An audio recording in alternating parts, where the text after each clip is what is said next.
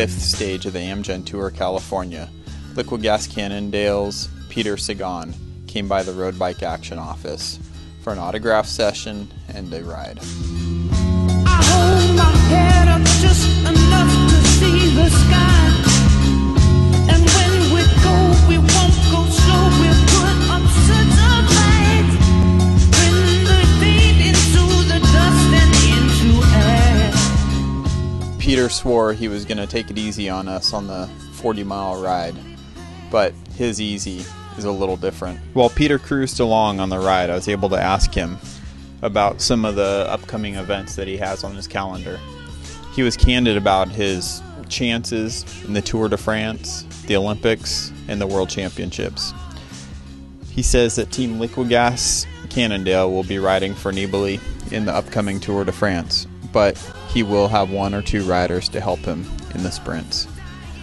As far as the Olympics go, which follow the Tour de France by 1 week, he thinks his chances will be good at for a gold medal. Who does someone like Peter admire in the peloton? He says Tom Boonen is the type of rider he would like to turn into. The same rider that he beat in Stage 8 for his 5th victory. His goal is to be a top classics rider, with Tour of Flanders being his priority in the next couple years to take victory in. Peter was the ultimate professional. Even though he could have ridden much faster, he kept a mild pace where everyone was able to keep up and regroup at the top of each climb. He offered advice for all the riders out there looking for ways to improve their own racing or riding. The young 22-year-old had a great personality. You never know what you're going to get when you have someone this talented and this young. Oftentimes there's a fair bit of arrogance that comes with it.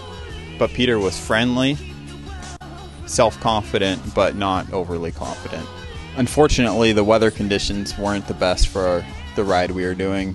30 to 40 mile an hour gusts for the day made it a lot tougher than what we were used to out here. After 8 stages of hard racing at the Amgen Tour California, Peter still pedaled effortlessly next to us. His light pedaling style and smooth look on the bike showed his class. Peter didn't even need to be out riding with us that day since he was flying back to Europe that very afternoon. But he made a bunch of new fans in the Road Bike Action office.